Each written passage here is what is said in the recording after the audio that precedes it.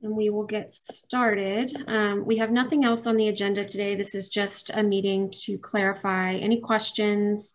At our last meeting when we had all of our licensing and enforcement updates, we started talking about the ordinance and it seemed like we ran out of time for some questions. I know there were people who didn't even get to ask their questions. So we want to make sure that the whole meeting today is to clear up any additional questions. So we're going to go through some of the slides again.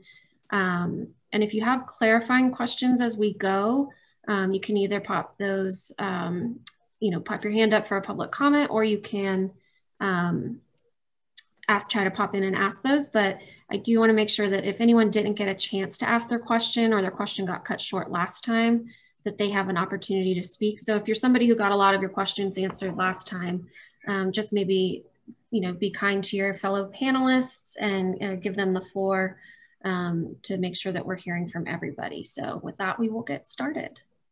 There's my email for anyone who is looking to sign up for public comment who's not using the Zoom on your computer. So obviously the topic is platform accountability. We've been talking about it a long time. I updated this chart and I put some little arrows in here. I added 2 cities that some of you brought to my attention, so thank you for that. The first is Baltimore, Maryland, which has some accountability in their ordinance, as well as Honolulu, Hawaii. So I linked those so you can learn more about them.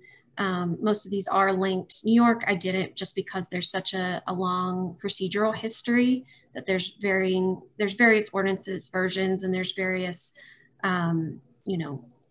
legal proceedings in New York City. So it's kind of a unique case. If you're interested more in New York City, just reach out and I can share some information with you, but there's really no quick link to look at, but all the other ones provide a good overview. One thing to note about Baltimore that is interesting, since we haven't talked about it in the past, Baltimore actually has a provision similar to the one we're proposing, where it would bar booking service providers, platforms, however the city defines it, from processing transactions at an unlicensed short-term rental.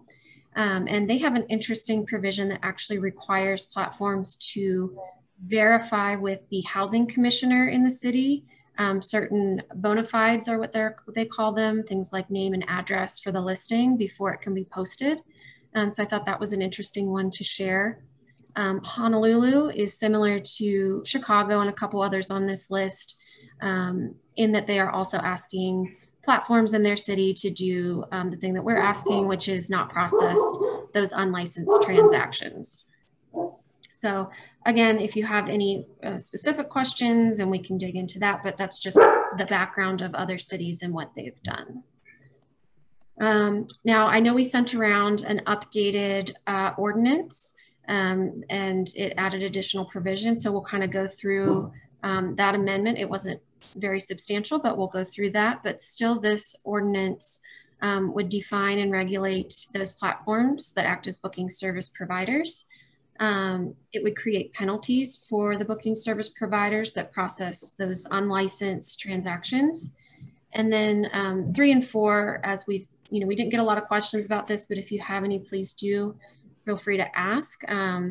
We are clarifying some record keeping requirements for licensees and booking service providers. These are things that we've heard people are already doing for best practices and or tax purposes.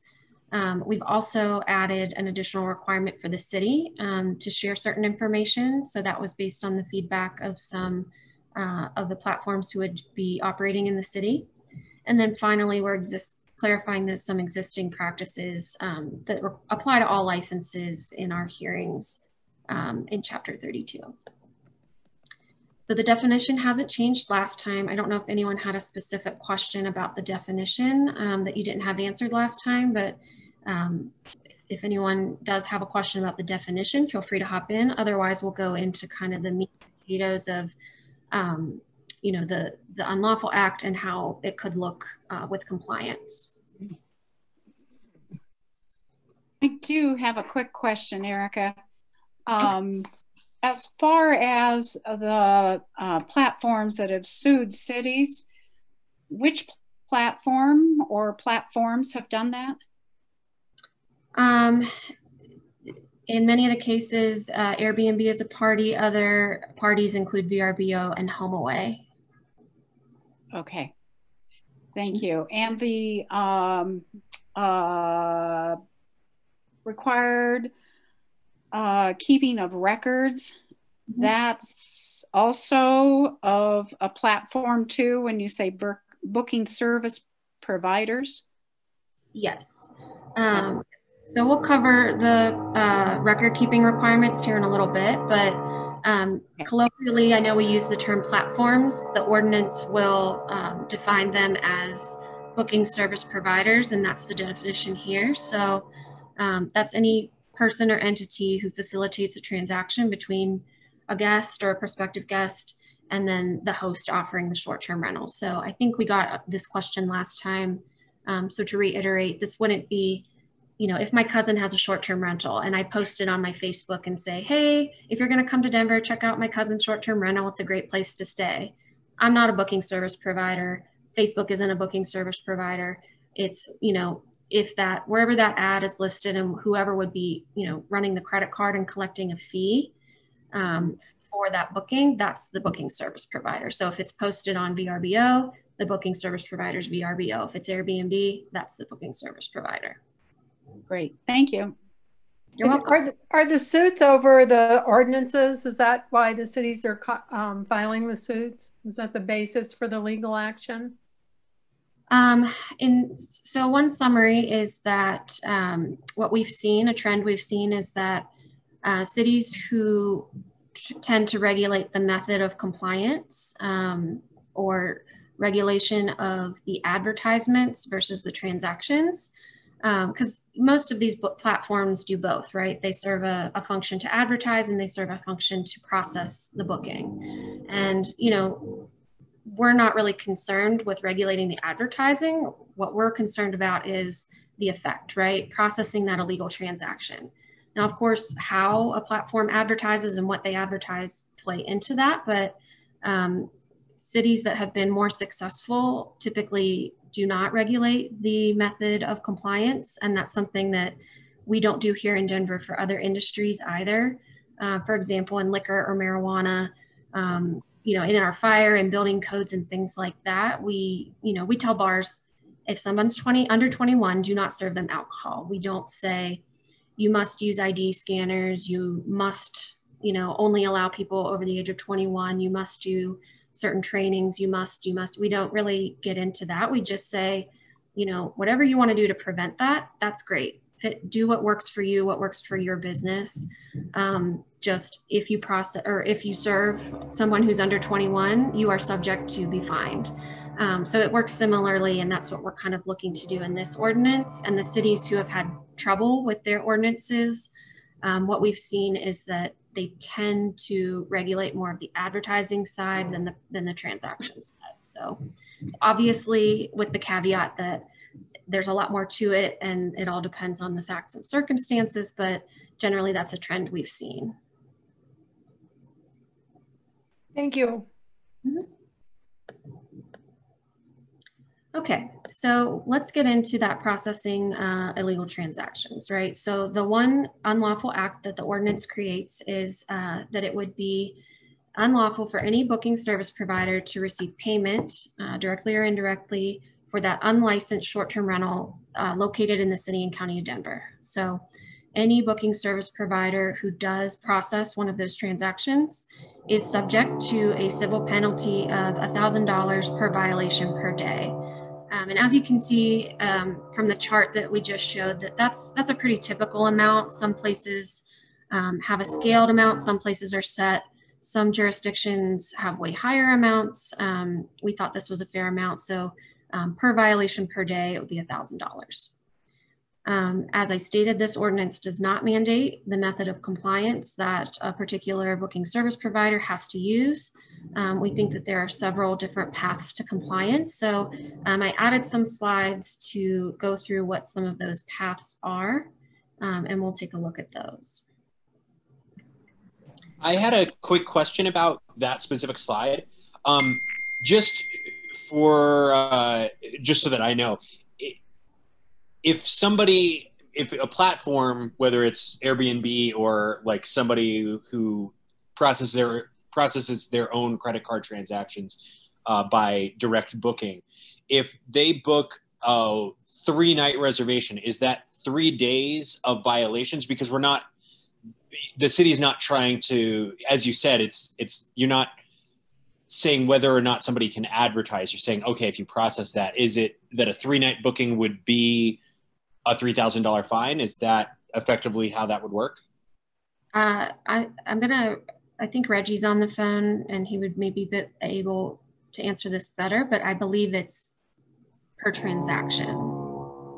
That's right. It's per transaction. So if the 3-day booking is one transaction in the sense of I've just booked 3 days and paid for the 3 days with my credit card, that would be one transaction. If I booked 1 day at a time, and each one of those would be counted as a separate transaction at that point in time. Cool. I appreciate the clarity on that. I had a question. It's Dana. Hi. You know, one of the things that crosses my mind when I hear and am seeing this is that I know for some individuals that do off-platform bookings and they do that transaction themselves, as we referenced last meeting, they would be considered a booking platform. And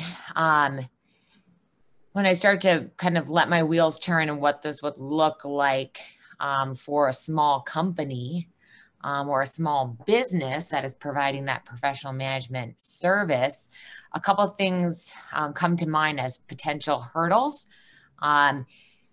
One thing is, I know sometimes people will apply for their license renewal and it can take up to, it can take days, it can take months. Last October's meeting, we saw that there were 99 pending applications that were under review by excise.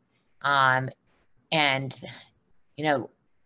to my understanding is that if it's pending review and you've applied for the renewal before it expires, then you're allowed to continue to short-term rent. And I just want to make sure that that is accurate and that is indeed truthful, so that it's not all of a sudden where somebody's like, oh, I was told by somebody. Like, I feel like it should be part of the understanding of how all of this works. So that's one point. And then the other thing, Airbnb and Vrbo, they're pretty instant with taking listings down pretty quickly. But I know when we've had some properties listed on Expedia or Booking.com, they don't operate like a push of a button. So like if you're like, okay, there's a listing that just lost its license, the way that they operate, it can take a couple of days. And I know we've communicated with Brian about this because he'll send us something saying, hey, this listing is inaccurate or it shouldn't be up. And we're like, oh, we've already submitted to have that removed. It just takes a couple of days.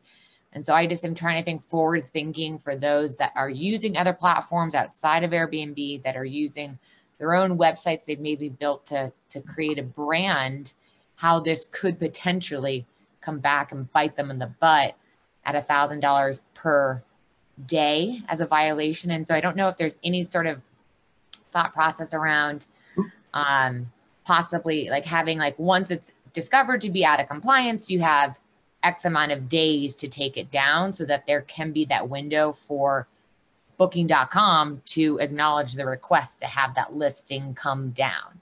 So it's two thoughts there that I just want to make sure we are clear that listings can continue to list if they've been submitted for renewal before their expiration date and they're waiting to hear back from the city.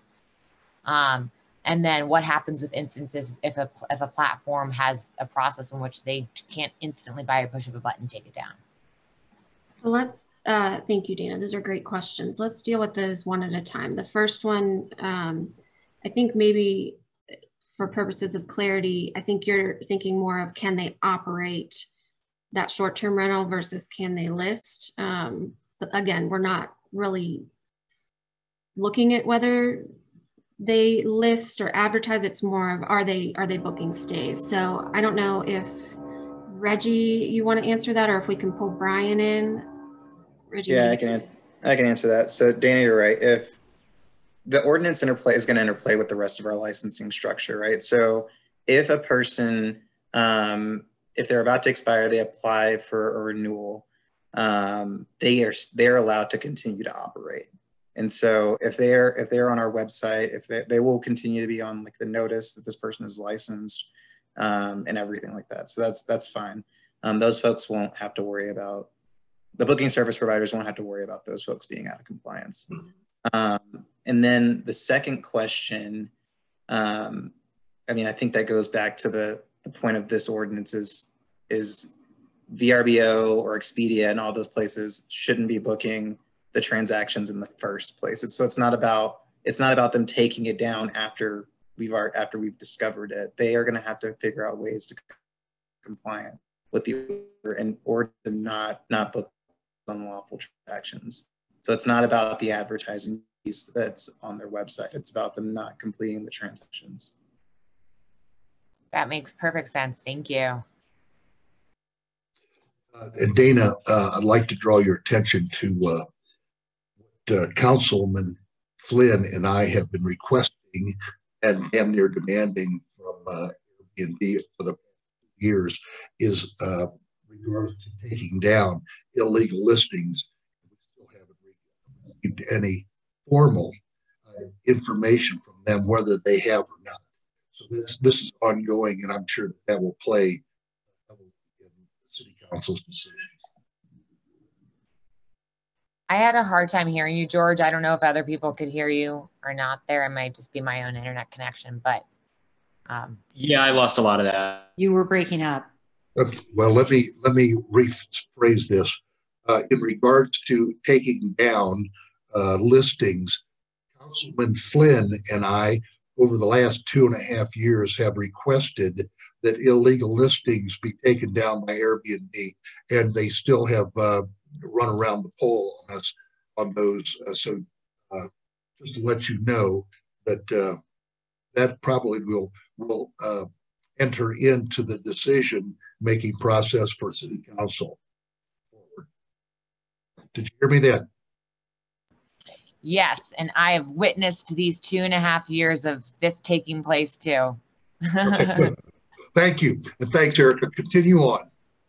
Dang. Okay, so as you'll see, as some of you saw, I added a few slides, and thanks to those of you who, after I sent the slides, had some other clarifying questions.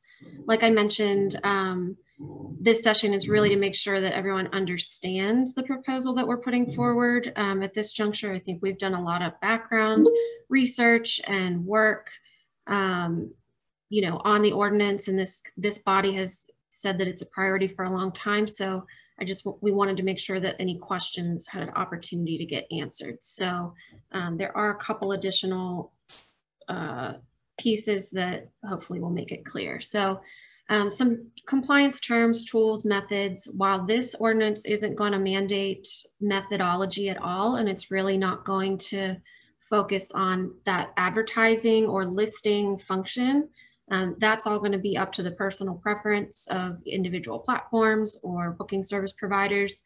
Our goal is always to just prohibit an unlicensed transaction. That is it. So there's a lot of other ancillary topics that come along with that. So hopefully this will help clarify some of those questions. Now, they kind of break into two pieces, right? What kind of notification measures does the city take, or will the city take under the ordinance? And then what kind of prevention measures are available to booking service providers, even though they're not mandated? What's available, what's out there? So we'll go through each of these. The first and main measure that the ordinance does require is for the city to publicly post notice of all of our active and pending short-term rental licenses. This is something that is already available online on our open data catalog, like we talked about. It is updated every 24 hours automatically. So, if, for example, somebody wanted to use this spreadsheet to write a script to prevent certain things from happening, that is constantly available. It's updated every day. So it is that the ordinance would require the city to maintain that as a service. And that is something that we're committed to doing. So we put it in the ordinance. Another option for notification would be through an email or through use of another tool of any active listings that either do not have a license number or have an invalid license number. Maybe somebody's borrowing somebody else's license illegally. So in the past, we've sent emails to platforms letting them know, hey, these are listings that don't have a license number, or the license number is wrong, just so you know, that's a violation of our code. We can definitely continue this as a courtesy. We've talked with some of the platforms about this opportunity. As long as we have the resources, that's something that we can provide in addition to our official notice on the website. But it is something that is just resource dependent. So right now we're able to do it, so we're happy to do that. Now on the platform side, the booking service providers, what are some ways, a lot of questions were, how can they comply? I don't really understand. I know many of you don't work for a platform, so these are some of the things that we've talked about here that other cities talk about. The first is that mandatory field that Councilman Flynn asked for a few years ago that, as George stated, has been talked about for many years on this committee. So just so that everyone's clear, a mandatory field would require hosts to input their license number or input a license number onto a listing before they're allowed to post it. That's something that the platforms can choose to do. I think many of them have an optional field for a license number since that is required of a host. So, this could be something as simple as, making that question on their listing mandatory as opposed to optional. That's one way to help compliance. Another way would be for a platform to verify the validity of that license before allowing the host to list. This is required in Baltimore, as I mentioned, but again, they could write a script. They could require hosts to upload a copy of their license, just like we require hosts to upload a copy of their, utility bill or other things like that. I'm not a tech expert. I don't work in Silicon Valley. I'm sure there are much more tech savvy entrepreneurial ideas that platforms have and could come up with to verify the validity of that license using that data that we provide. But that's another path to compliance. And then finally, some of you have talked about either deactivating or removing listings that may have, maybe missing a license number or have an invalid license number. If you have a mandatory field, this probably wouldn't be as big of a problem with the missing license number. But, we understand that everyone's human. This could be a follow-up, if anything slips through the cracks, on the front end of whatever prevention measures that a platform wants to take. They could always take down a listing that they realize is not licensed or is using somebody else's license invalidly before they book that transaction. So they don't have to do any of these things under the ordinance, but these are different ways, suggestions and ideas, just so that people could get an idea of what are the options, right? What are some of the options?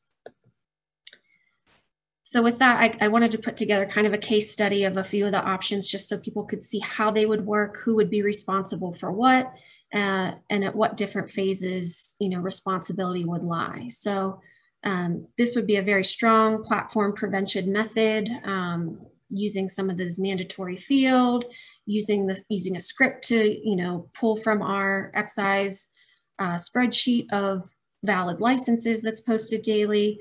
Really a platform taking, positive preventive steps to not process transactions. So the first thing that would happen would be a non-compliant host, which luckily we don't have a huge problem with in Denver. We have pretty compliant community. So kudos as always to our compliant hosts. But say there's someone out there who's just, not concerned with following the rules. They create a listing for an unlicensed short-term rental. They don't have a license, they put in a fake one or they leave one off.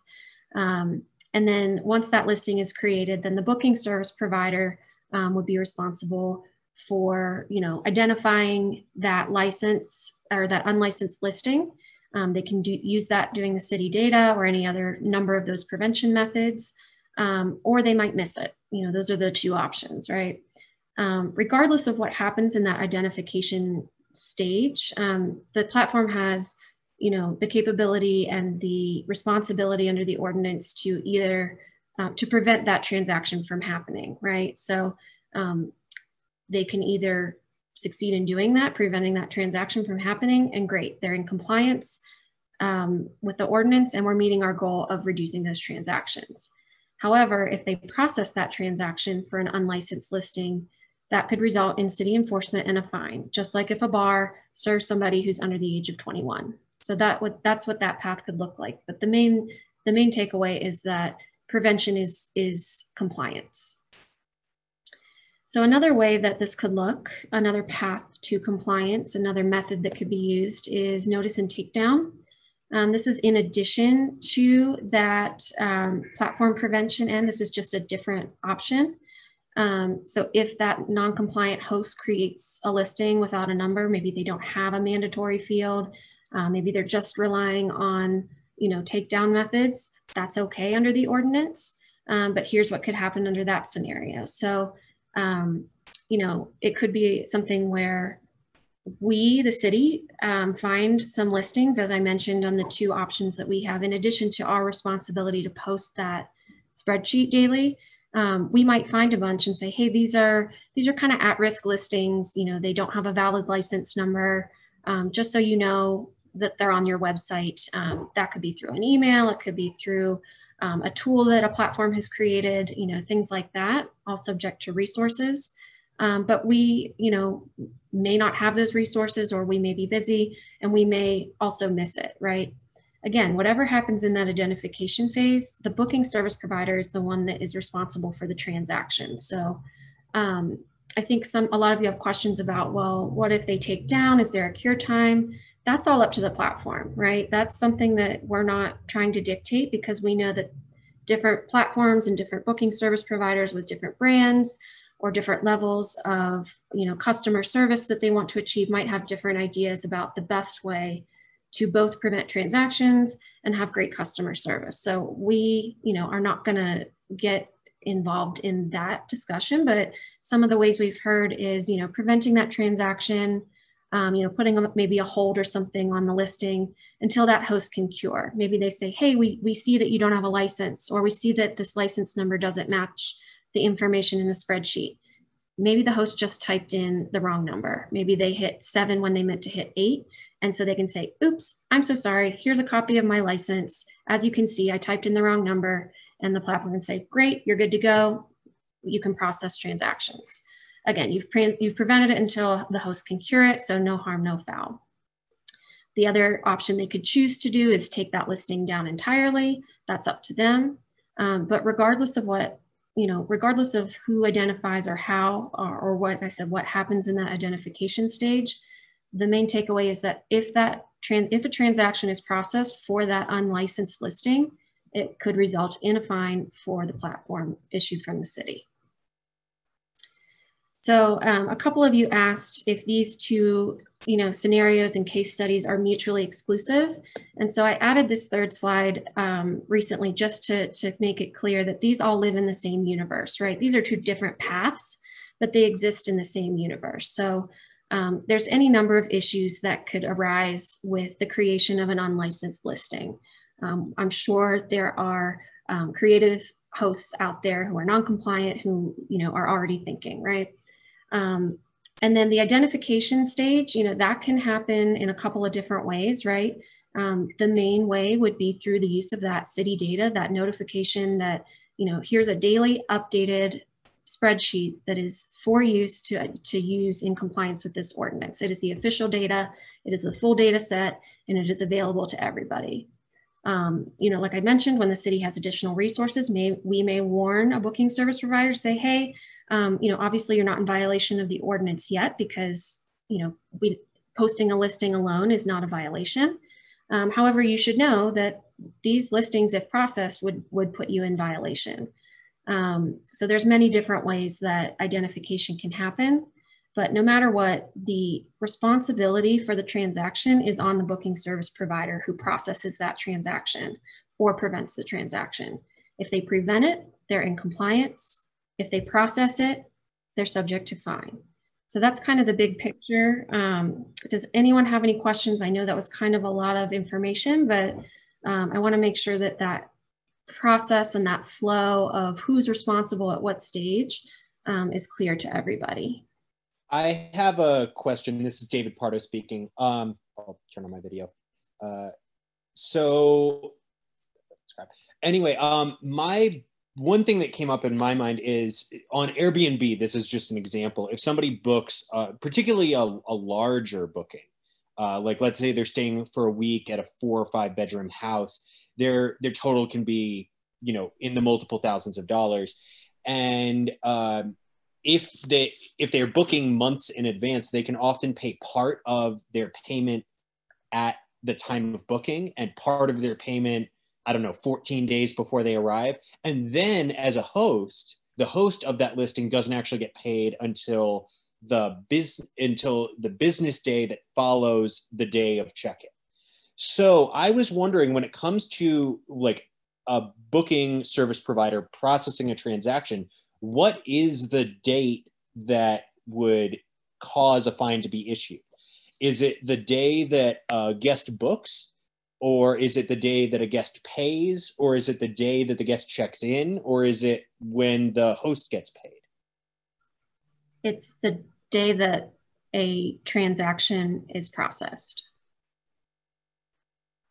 So I guess if a transaction is processed, the day that a guest hits book, if that transaction is processed, instantaneously, that's the day that that a transaction is processed. A second transaction may be processed later, but either of those, if that is for an unlicensed short-term rental, either of those transactions could qualify. So, cool. Okay, that makes sense to me. I just wanted some clarification on it. I'll also just add in, David, this is Reggie. So, I mean, that's kind of factual. Like, that's going to depend on a bunch of different circumstances, and we'll have to review those as they come when we've already enacted the ordinance and make that determination on when exactly the transaction may have occurred. Yeah. I think we have a question from Cindy, has her hand raised. Yes, I just wanted to say, as a taxpayer of Denver, I think this is a very prudent process, because we are going into a downturn right now and we don't have the money for all the personnel that we might normally. So I applaud you for making this process like 2 ways that can happen, but in the end, the platform is responsible. I don't think a platform should determine how many people we need to staff to keep this a compliant ordinance. So I think this process is very good, very well thought out, and I appreciate what you're all doing. I don't think we should be formed by the platforms. They need a very simple step to put this into play. So I don't understand anything at all that Airbnb was saying last week, and I think this is wonderful. Thank you. I have a question. This is Buffy. I don't understand the mechanism for the people who are in limbo. You know, the ones who have made an application and it hasn't been acted on yet. Will they be getting a provisional license number or something like that? Also, what about people who do exclusively long-term, 30 nights or more? Do they have to get a license number? So that's the second question is easy. No, if you never short-term rent, if you only long-term rent, you do not need a short-term rental license. I know Councilwoman Gilmore has spoken a few times about her desire to create a long-term rental license or registry. That's not something that we are leading on. So if you have questions about that, they should be directed to Councilwoman Gilmore about that particular, but at the current time, we do not have any kind of license for a long-term rental. And then remind me, sorry, what was your first question? The ones that are in limbo, the ones who have applied for a license and they haven't gotten a license yet, how is that managed? What are the mechanics of that? So, you know, obviously it wouldn't have a number, right? Or do they get a provisional number? How does Airbnb know they can go ahead and rent to them, even if they don't have that number? Or do they just do it and then hope it turns out all right? I just don't understand the mechanism. So as Reggie mentioned last time, if it's somebody who say has an existing short-term rental license and they're waiting for their renewal to go through, they would use their same license number and they can operate while their renewal is pending. However, if it's somebody who's never short-term rented before and they're waiting for their license to be approved, you know, under our opinion, anytime if they operate at all, if they book any stays at that short-term rental before they have a license, that would be operating without a license. So that host would be liable. And if a platform were to facilitate that transaction under this ordinance, the platform would also be liable. Okay, thank you. Mm-hmm. Erica, I have a question.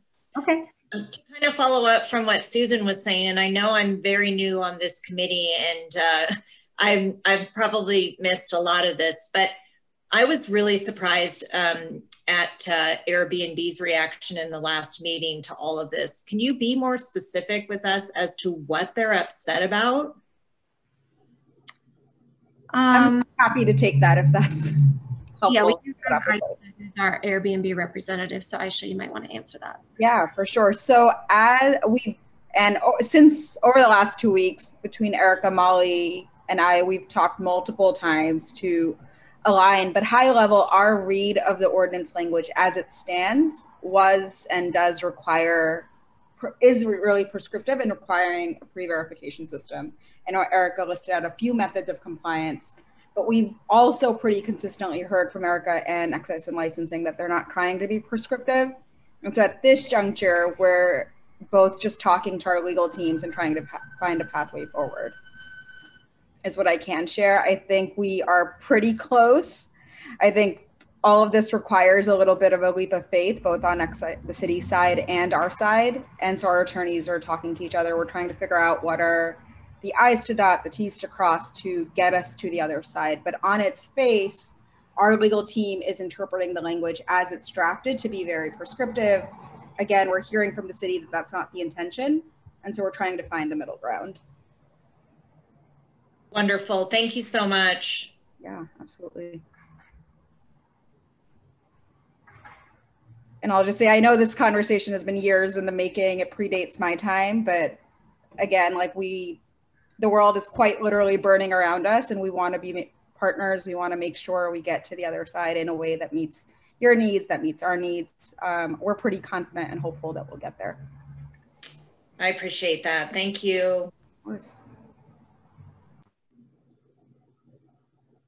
I don't see any other panelists with their hands raised. STRAC members, do you have any other questions about some of these paths to compliance or methods or tools or the universe that they all sort of exist under?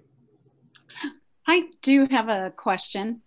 So if a listing is not in compliance and maybe it was in compliance when the renter first rented the listing, is there any way that there could be a posting on the actual residence to let any renters know that this is no longer a compliant listing or a compliant residence?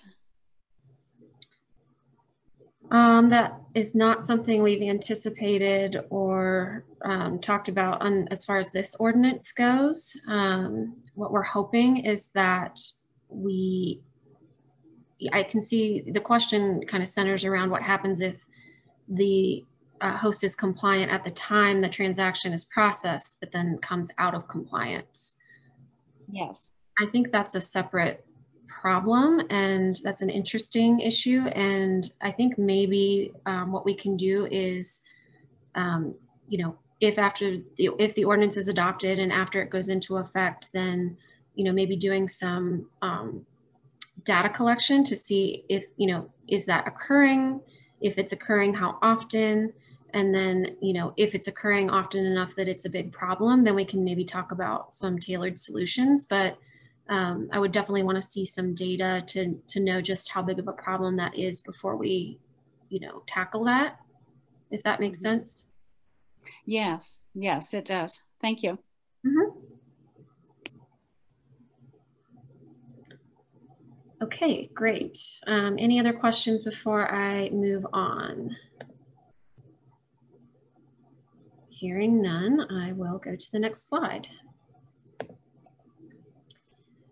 So here are the record keeping requirements. These are obviously something that I know someone had a question on, but what we've heard by and large are these are things that will help with the enforcement of this ordinance, but are also things that everyone is probably already doing anyway for tax purposes or for their own record keeping. For short-term rental licensees, these are the hosts, just keeping on record for 1 year the total number of nights they rented their short-term rental, and then the dates that it was rented. And that would only, you wouldn't have to provide that affirmatively. It would only be, you know, if asked by the department. And that would be, you know, to determine whether an illegal transaction was processed. It wouldn't be for any other purposes. Another record keeping requirement would be for the booking service providers to keep certain records for 5 years. And including who offered the short-term rental, the name of that person, the address of that short-term rental, the license number associated, and then the dates and price paid for the short-term rental that was booked. So like I mentioned, these are things that I think most of you keep for tax purposes. It would just be making sure that you keep those for a certain period of time, just in case. In addition to those first 2 record keeping requirements, we did amend the ordinance after our last meeting. I sent that around.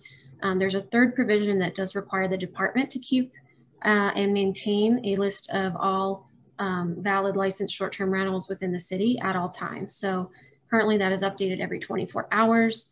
We don't anticipate that changing, but that is our responsibility under the ordinance in the code. So those are the record keeping requirements. I see a few hands raised from the panelists. I see Mary Lou. Erica, this slide refers to records that the booking service providers are supposed to keep, but the ordinance says information. Okay, 3355A specifies records for the short-term rental host, but B specifies information for the platform. And records and information are very different. Records bespeaks intentionality. Information bespeaks maintain a pile of crap, and every 5 years we'll ask you for something specific from it.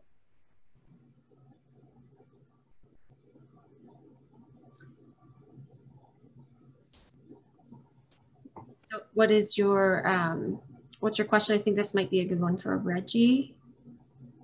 So Mary Lou, are you just wondering about whether or not one should say record or one should say information, or whether or not they should be consistent? I think both of them should say records, because I think we want some responsibility here, and therefore that requires intentionality, and I don't read information as intentional. Okay. Thank you for that feedback. We'll look into that.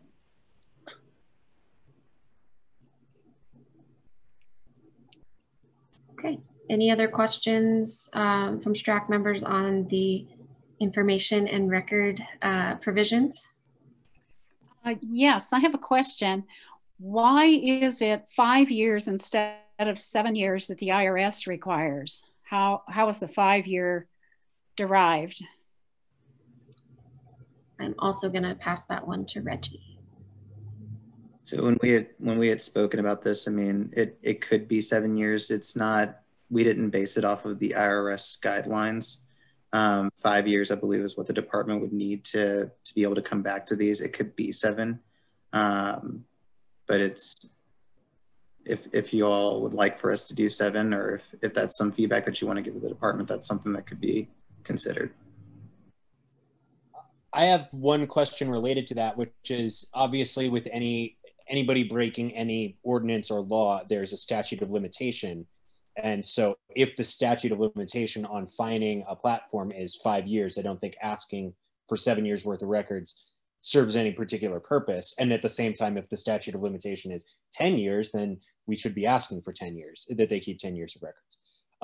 As a note, as an Airbnb host, I went and checked, and I can still get my records from when I started hosting in 2014.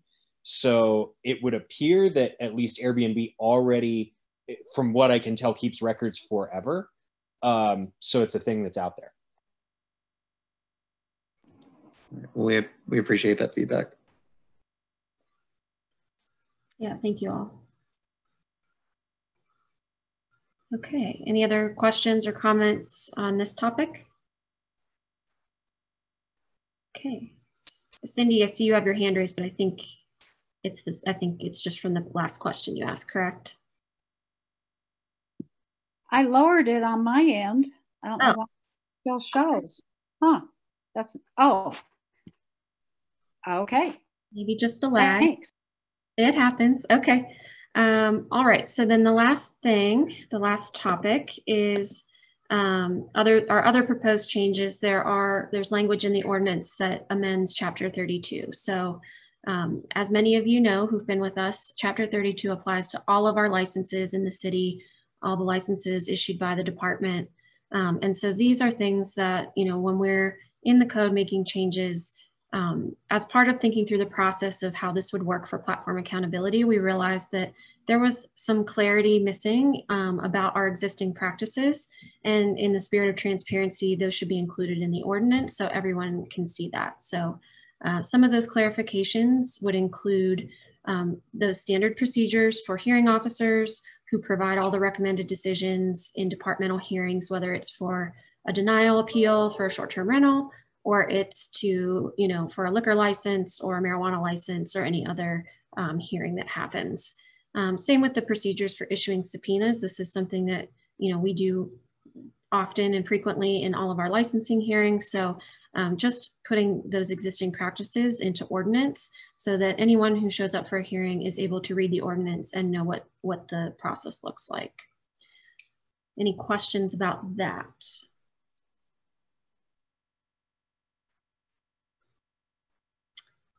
Wonderful. Okay. So in summary, I do have a question. Okay, perfect. We'll go back.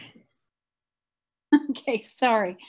I wanted to ask, what other decisions other than the hearing officer's written findings does the director take into account when making the final decision? So when the director is making the final decision, they would consider the entire record along with the hearing officer's decision. So you know, if the director wanted to go back and actually listen to the entire proceeding to make sure that the hearing officer made a correct determination, she can do that as well. She can consider the files, all the filings that have been submitted, the application, anything that was attached to the application. So it's normally more than just the recommended decision that's put forth by the hearing officer. Okay. And in some cases, Cindy, especially in liquor or marijuana, like a needs and desires hearing, applicants have an opportunity, if the hearing officer recommended a decision that, you know, that they don't get a license, they have an opportunity to respond to that and, you know, kind of make a last pitch as to why they think that decision is wrong. And then any neighborhood witnesses could also respond and say, here's our last pitch, why we think the hearing officer was right. Those would also be considered by the director in those cases. Great. Okay, so it increases the process, which is good. Great, thanks. Mm-hmm. It looks like we have Mary Lou as well. Yeah, I have a question about 32-1B, which says the director may designate a hearing officer. That to me suggests there can be only one. Is that the intention, or do we want the director to be able to designate multiple hearing officers if necessary? And that's a good point. I'm sorry to be picky, but we lawyers do that. No worries. In our canons of construction and section 1 of the revised municipal code, the singular includes the plural and vice versa. Okay. And typically in practice, you know, a one singular hearing officer does preside over a hearing, but we have, you know, we have several hearing officers that can be assigned to, just to be able to staff all of our different hearings. So we rotate through them.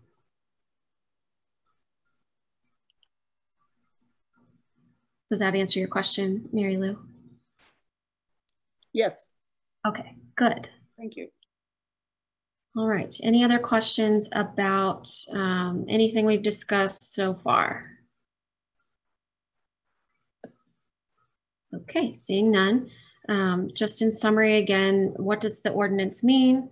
Kind of those high level points of what this ordinance will do.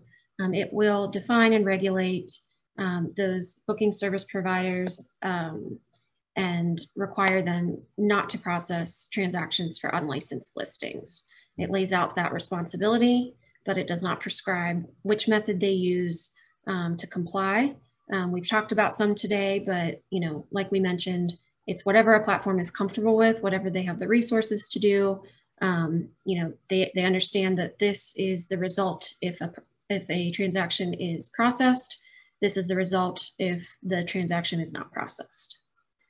In addition, to assist with our investigations of this type of new unlawful act, we're asking hosts and platforms to have those records available if need be. Again, many already keep these. As David mentioned, it looks like even beyond the existing time period required, so it shouldn't be too difficult to comply with that. And finally, it allows our city, after 2 years of talking about it, after looking at city after city, try to get this right. We think this ordinance will help us keep pace with the evolution of the short-term rental industry, which is very young but very robust. And as our responsibility as public servants to just continuously improve and tweak our regulatory framework, to share the responsibility for compliance, not just on the city, not just on hosts, where a lot of that compliance effort has been focused, in the first 5 years. We in Denver, like other cities and other countries globally, are looking to spread some of that responsibility to be shared by the platforms who participate. So let's talk about timing. We talked about this a little bit last time. We did present to PRC on September 25th. They gave us the go-ahead to pursue legislative process. So we presented that first draft on October 13th. Again, thank you to so many of you adding some time in for an extra meeting today. It's really great to make sure that we get all of your questions answered before we present this at the Biz Committee next Wednesday. If any of you would like to join the Biz Committee, I will be sending out a short-term rental bulletin with the information about how to join that, as well as, we'll be giving a very similar presentation. And then if it passes out of Business Committee, it would then go to the full council. So we will, like we did with our last ordinance on primary residence, we will keep you all posted on each step of the way and how to participate via our short-term rental bulletin. Doesn't look like we have any other questions from the STRAC members. Is that correct? Okay. I just wanted to say thank you for hosting this meeting and also for all the work that you've put in. I think the city office has done a really good job on this, and I appreciate it. Thank you, Buffy. Erica, I would second that. And I had a chance to talk to you about a lot of this previously, so I didn't really need to ask many clarifying questions, but the way you've documented and laid out the framework and the steps and the process, I think is very clear, and that was really needed following the last meeting. So great job. And I'm encouraged and pleased to hear Aisha and Airbnb making strides in working with the city, because I think that's really critical given the material component of the total city's business that resides on that platform. So that's really important. And to the team that's working, all of you from the city and Airbnb, to get to an end state that works and can manage to our regulatory environment, I think is critically important for all of us. So well done, team. And I would. And I just, sorry, Marian, go for it. I just wanted to agree with that. I just think the hard work by the city is wonderful, and you guys have done a great job. And I love how you talk about the spirit of transparency. There's a spirit of goodwill that I can feel, and I'm very hopeful for the feeling of cooperation with Airbnb and the other platforms, and I do hope it continues. So well done. Awesome. I'll just jump in again. Like, thank you everyone for your time. We're continuing to have the conversations to get this over the finish line. We were really pleased to see the addition of some additional slides on the potential methods of compliance. So the notice and takedown approach is one we're using in Baltimore and Honolulu and a lot of the cities that Erica and the team listed, but we have our engineering resources ready to stand up a mandatory permit field to go forth with the notice and takedown process. I know we'll continue to find hurdles and work through them, but where we want to continue to work with the city in the spirit of collaboration and partnership. And I think that's, thank you for that, Aisha, and thank you everyone else for your comments as well. I think one other thing to keep in mind that maybe I didn't mention throughout the presentation, you know, just like when we first adopted short-term rentals, we had that primary residence requirement from the get-go. It remains a strong value, but after 3 years or so of licensing, we saw some improvements that could be made, right, to that particular requirement. And we did that earlier this year. This committee had a big hand in shaping the way that looked. Similarly, you know, whenever we're always going to be identifying new issues, new problems, new trends, we try to be very data oriented as much as we can here.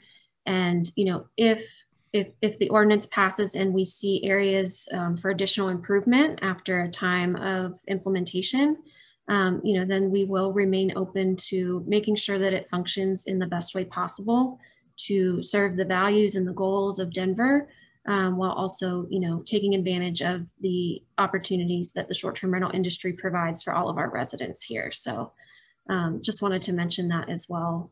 And thank Aisha for her, you know, spirit of collaboration. I know we've seen a lot of different representatives from Airbnb on this committee.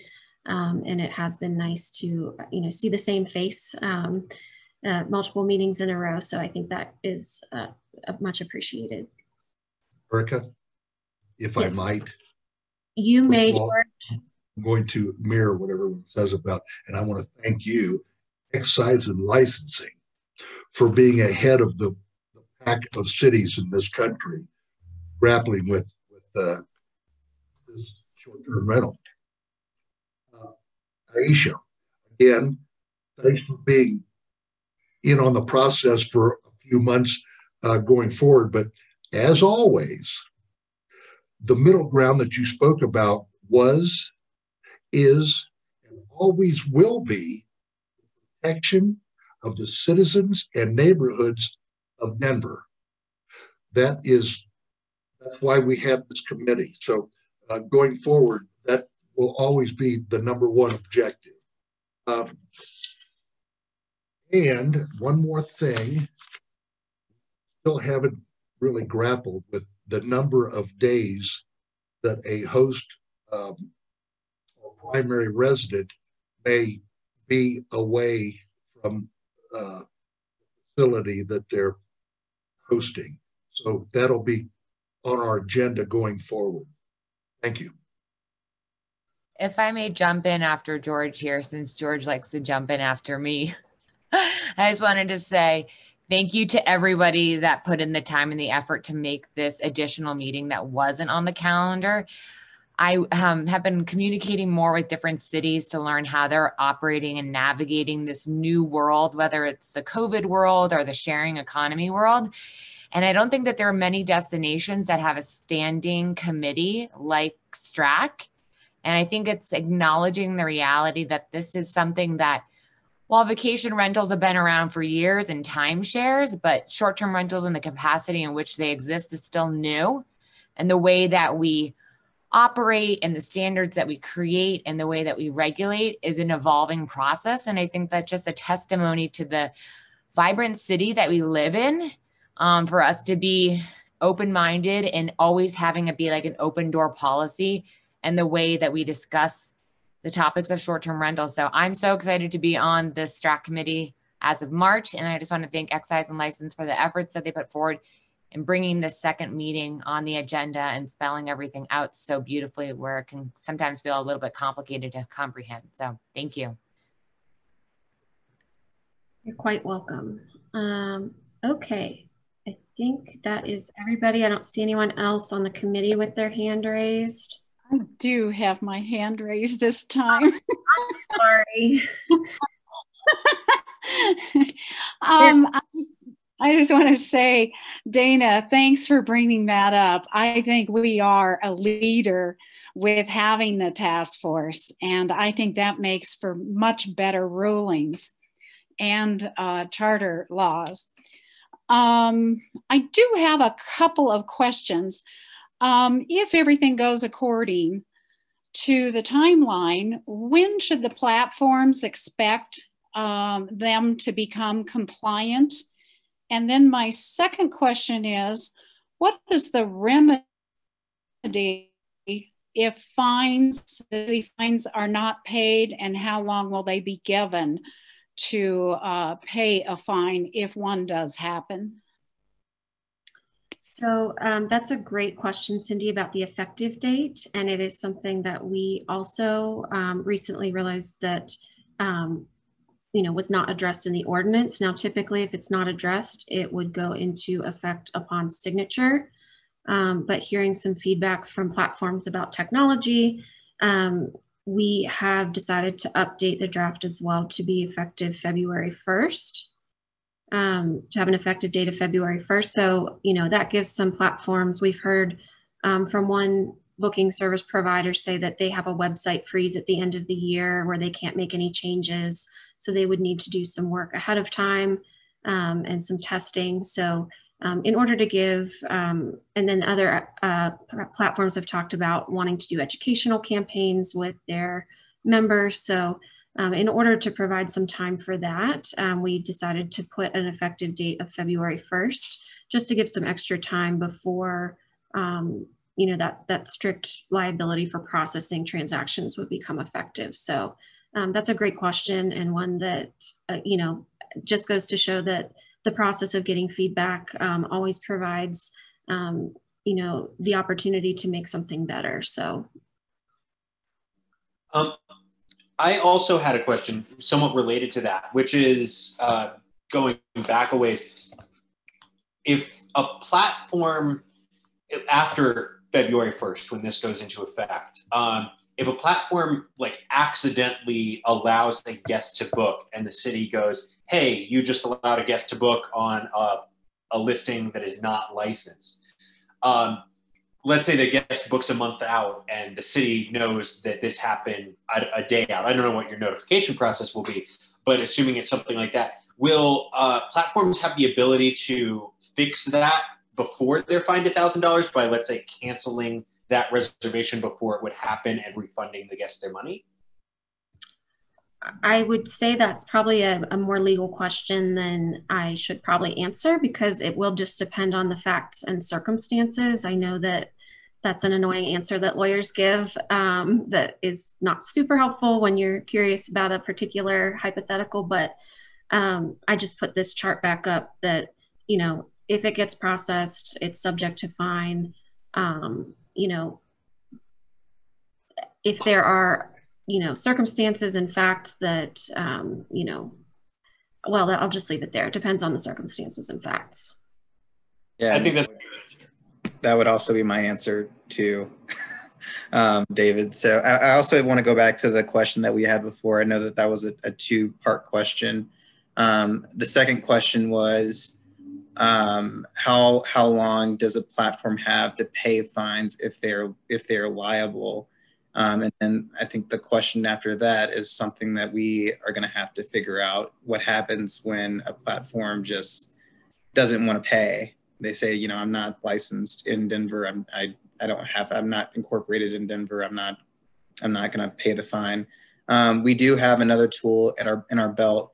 If a platform continuously books unlicensed hosts and then chooses not to pay fines, we could go after them with a preliminary injunction, which would bar them from operating in Denver.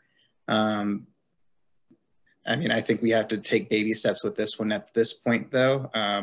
That's something that we have in our toolkit, but we would have to see how it goes before we go that route.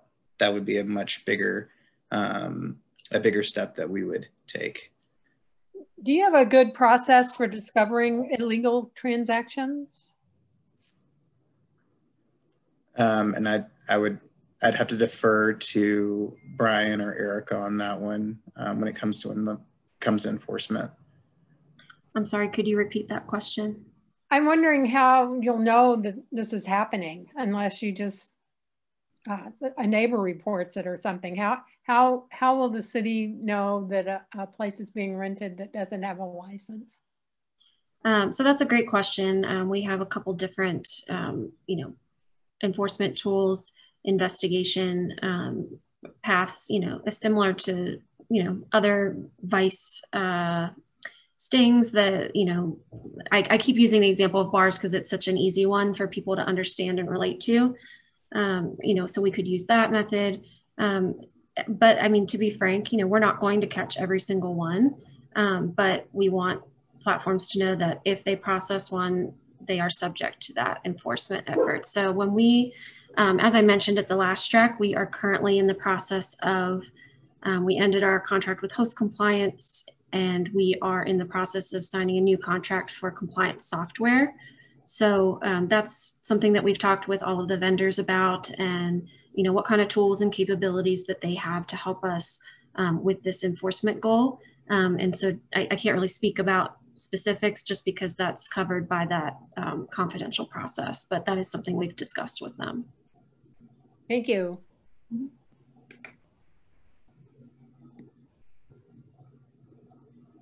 Okay, great. So at this time, we have about 15 minutes left, so I want to go into public comment. I haven't received any emails signing up, so I'm going to go to the attendees list, and I know that Councilwoman Cederbacher had her hand raised, so I am going to promote her to a panelist. Councilwoman, thanks for joining us. Do you have any comments or questions that you'd like to share with the committee? Actually, my questions were answered, so appreciate it and put my hand down. Thank you. Okay, great. Yeah, I saw the hand went down, but I just wanted to double check. Thank you. Okay, if any of the other attendees, I don't see any other hands raised, so I'm going to interpret that as no other public comments, which is a rarity, but I will take that as a sign that everyone understands where we are and doesn't have questions, so that's good. And that would be the end of our slideshow. So we have actually finished 15 minutes early. I will give you 15 minutes back of your day. Thanks to everyone who was able to join us. Thank you for all of your thoughtful questions.